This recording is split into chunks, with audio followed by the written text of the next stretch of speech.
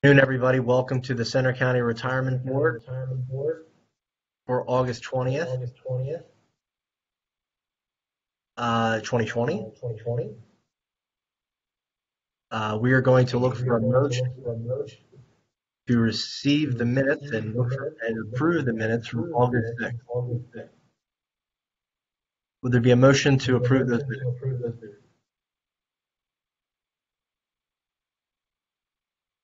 So moved. Second. Okay, it's been moved and seconded. Any final discussion on that? Hearing none, all in favor say aye. Aye. Aye. Opposed say nay. Motion is carried. Okay, and we've received correspondence from CS McKee regarding intermediate aggregate and aggregate for fixed income question. And then we also have a little bit of discussion about an RFP later on. Jason, we'll turn it over to you now. Okay, sure. So at the last retirement board meeting, when CS McKee was presenting, PFM was presenting their updated presentation, the question came up, Commissioner Pike, from you about why we were in the intermediate aggregate versus the aggregate, which had historically performed better. So I posed that question to Rob Rossi at CS McKee. I attached his response to the minutes or meeting today, but it looked like in 2014 or so, they were trying to capture a little bit better interest rates, and that was, to his point, a good move through October of 2018, so almost 2 years ago. But since then, the aggregate has continued to perform better than the intermediate aggregate. And just to tie in, since it is in our conversation coming up, if you'll notice in their proposal for realigning their investments coming up, we are moved in that proposal to the aggregate versus the intermediate aggregate. So we'd be switching back to the aggregate at that point. Again, that's the historically performing better one. That's just part of that proposal, but it is something at least that they also recognized when they were making that proposal.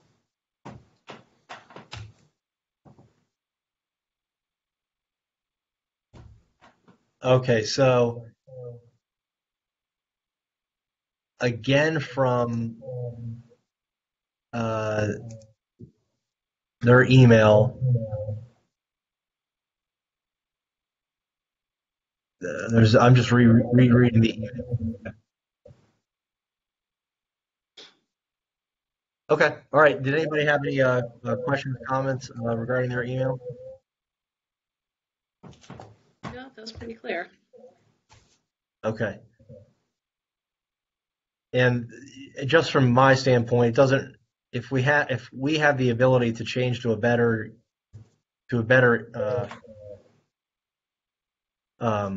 strategy in terms of those two options, it would make sense to go to that. But we are going to be having a larger conversation about releasing an RFP potentially. So we can always revisit this one and ask them to put us into a different, different mix. But any further discussion on this before we go to the conversation regarding the RFP? Okay, hearing none, we'll move on to the agenda and move into new business, which is a discussion and approval of RFP passive management of the large cap investment.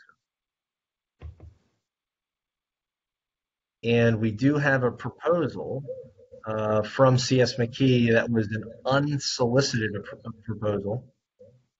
And this would be just for our record to discuss. I will note that it is probably not a coincidence that we have been discussing the potential for moving a portion of our fund to passive management. And in addition, we've been discussing, at least I've been sharing this at retirement board meetings, about how there's been a little bit of a concern about what CS McKee is doing when it comes to their fund and how it's not necessarily it's losing against the index and the benchmark, I should say. And so it's been doing so for 10 years. And so it's not unsurprising that, or we should note the fact that now they're offering to go passive. So I just make a note of that. I'll put it that way. So again, this would be to continue our discussion about seeking RFPs from other investment strategies that would move our large cap, due to the fact that it has been underperforming during the last 10 years and even longer, to potentially look at other strategies, including passive. And so that's on the agenda. We can discuss CS McKee's proposal, but I would suggest that if we're going to go with an RFP, it really doesn't make sense to look at their proposal too much. They can just submit that as part of the RFP. So I'll stop there, and we can discuss this as need be.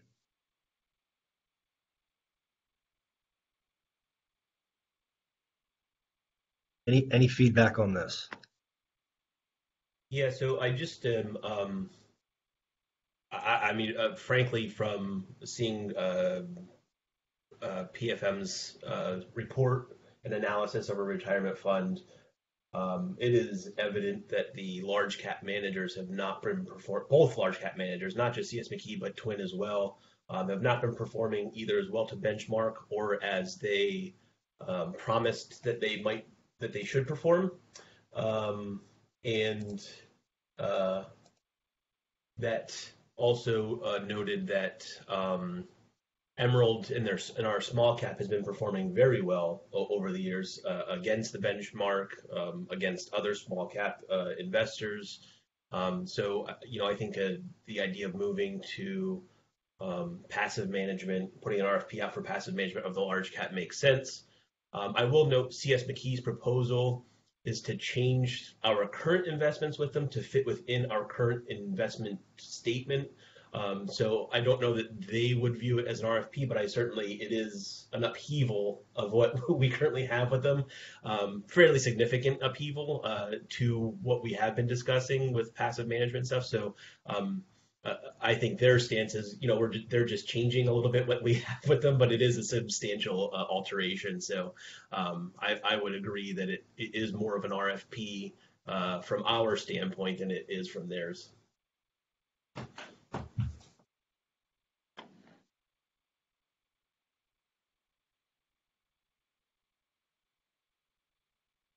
Any other feedback or questions? Yes. Yeah, this is Mark. Seeing that outside analysis, it does look like two of our three stock managers they're not even hitting the benchmarks. So why we would not do an RFP and why we would keep our assets with somebody who's been underperforming by 200 basis points over a multiple year period, I just don't think that makes any sense.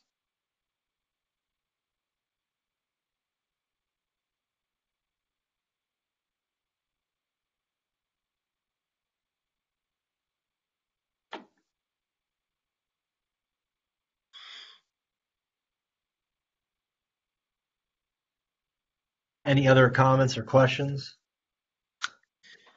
I'm curious, in the past, what has the retirement board done to analyze whether or not we've been hitting the 7.5% goal? Sure. So when the Korn Ferry, the Hay Group, does our actuarial assessment, and there have been few times where we've actually, obviously hit 7.5%. It's usually, from the preceding last few years, it's been 19%, 22%. It could be, -5. So it's more of a long-term 7.5%. And so, but in the last several years, we've seen a decrease of it. And so the recognition is that we were going to be having a lot of good years, again, coming out of the Great Recession, and subsequent to that, we've had a really good years, but it's more about having that averaged out on a longer term to 7.5%. And again, we had conversations about was that the best benchmark? Should we go to 7.25? But we ultimately ended up at keeping it 7.5. So Right. one of the metrics, at least from my standpoint, has been looking at the percent that we are funded. And so Mhm. if we can keep it to obviously 100% funded or above, that's a good thing because that's going to help reduce our ADC as we go forward, and that's a positive. And another metric from that has been what is our ADC and how is that changing and how is that flowing. Mhm. And so there hasn't been necessarily where after we receive the report we say, we're hitting, are we at the 7.5? Are we not? Well, Mhm. we do track it typically. Um, Uh, but I don't think there's ever been a time where we've said, we're going to have a discussion about did we hit the benchmark last year? It's Right. typically what's our ADC look like? That's really been the benchmark um, Okay. for how we've done it. Again, that's during the last 9 years. At least Mhm. I can speak to that. So when you speak about a long-term 7.5% rate, how long-term are you thinking? Over like a 5-year rolling average? Over a 10-year rolling average? Do you have a time frame in mind over that, what that long-term means? I think our actuary, when we would receive uh, I'm going to try to see if I can pull it up here. But Hmm. I can't recall how far. Yeah, here we go. I can't recall how far we would go back, but in that actuarial report. Um, but here it is.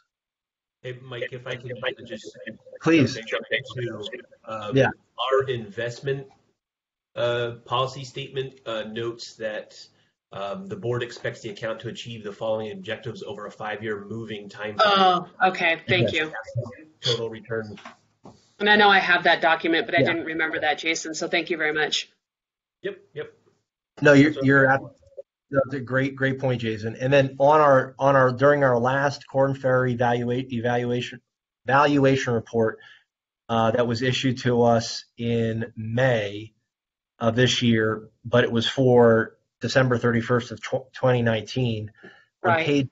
page 15, they actually talk about the history of the rate of valuation, and Hmm. I think I can pull this off here.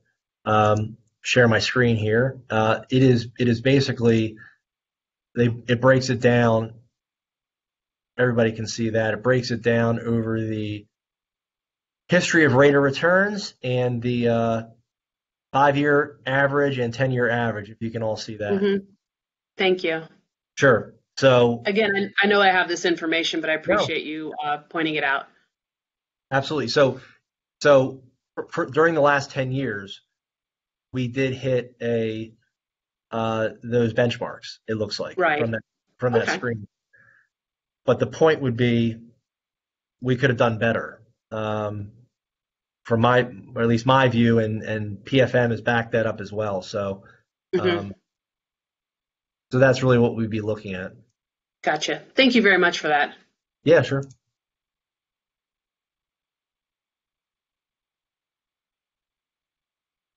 And again, I'll just comment saying we would hope that CS McKee would bring to us options about how we can be, or any of our money managers would bring to us the best way to manage our money and get the best returns.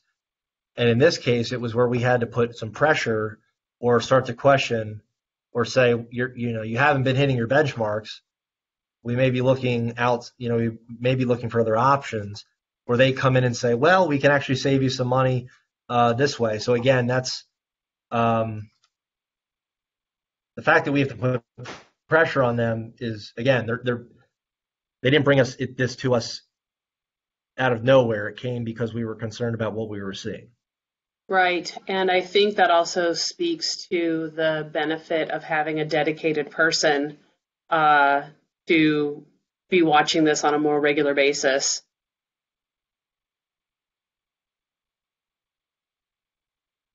Absolutely, yeah. So there really are two options or two conversations. The one is the Oh, RFP. right. RFP for potential passive management of a portion of our fund based on the fact that we have been doing worse than the benchmark in our large cap. The second thing is, do we have a PFM type entity that comes in that gives us an overall perspective to alert us of this? But again, that's there's conversations with Oh, that right. as well. But Yeah, I didn't intend to derail our conversation today, but just pointing no. out. Not a derailment at all. I think it's good for us to appreciate Colleen. Thank you. Yeah, this is Tom, and that was my question too. Was I know PFM had laid out different. They had laid out all the information for us, and we were looking at an RFP process here for the passive management. But that's what I wasn't sure if the board was entertaining at all, looking at the fund investment advisor options that they had laid out, as far as having an outsourced CIO, somebody that knows the different funds and the things like that. So I didn't know which way we were heading. And just my feedback on that, Tom, is one of the questions we asked PFM during one of the last retirement board meetings, or when we had an audience with them and they reported their latest findings for the second quarter, was I had essentially asked them, do you as PFM, do you come in and run an RFP process as a money manager that would be able to, could you run that? And their answer was, well, that would take us out of the running to bid to put an RFP in. Therefore, we wouldn't want to do that oversight at this point. And so I think my read of it is that we would internally have to do an RFP process, which again could be based on what another county has done, and we could put our own flavor on it. And then after we're done with that, if we select somebody, we could then bring in a like you said, a CIO or a money manager, an overarching money manager that could help us to go forward from there. That's how I would see the best path forward, to do an internal RFP. I think we can crunch the numbers ourselves, but then after that, we could have the conversation about, do we want to bring somebody else in to give a overall perspective. Mike, this is Margaret.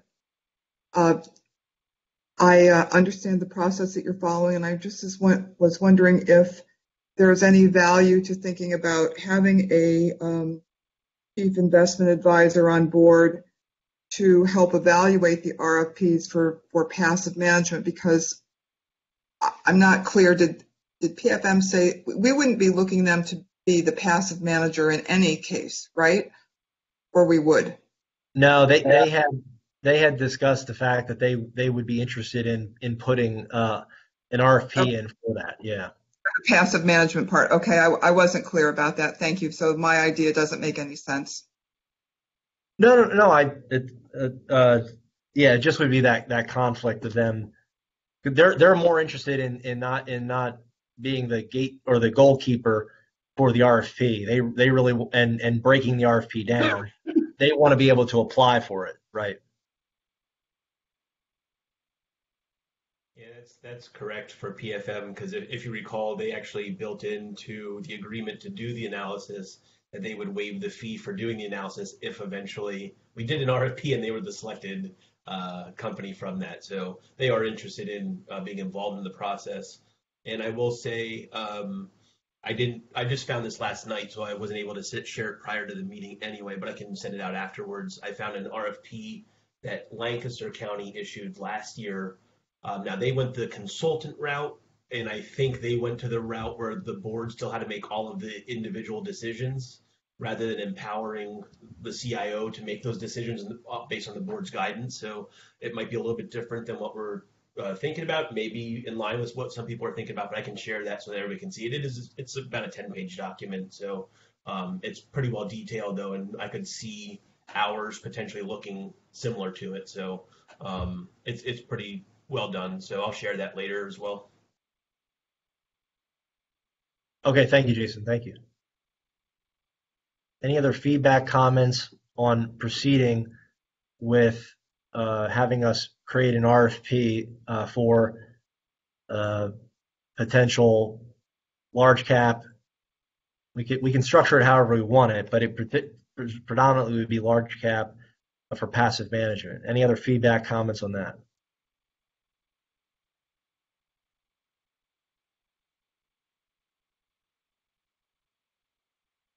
Okay, seeing and hearing none, we would then look for a motion, and the way that we have the motion structured here is approval to proceed with a request for a proposal for passive management for retirement funds, large cap investments. And again, if we take the action for just to include large cap investments, potentially as we get closer to issuing the RFP, we could include different. We could make it only for one money manager. It could be for both, or it could be expanded out into other realms as well. But would there be somebody who would be willing to make that motion?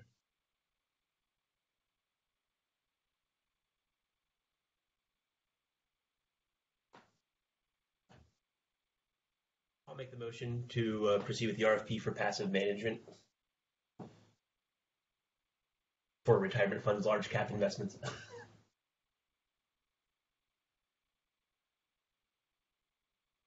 Is there a second to the motion? I will second it. Okay, it's been moved and seconded. Any final discussion? May I ask a question? Of course. If the RFP goes out and PFM decides to put their hat in the ring for the passive manager role, would that exclude them from being considered if you decide to go the route of a chief investment officer? Would that take them out of the running then for the CIO role if they were to be awarded the passive management piece? Does the board have any thoughts on that or perspective? I would. This is Jason. I would think my understanding is if we're going to go the passive management route, then I mean, my perspective is that if we're going that route, if we're going to put an RFP out for it, it would also be considering whether that company would be also the CIO for the retirement fund as well. That would be part and parcel of that package. It's not a separate role. It's the same thing. Okay, thank you for the clarification. I wasn't sure if you envisioned something separate or not.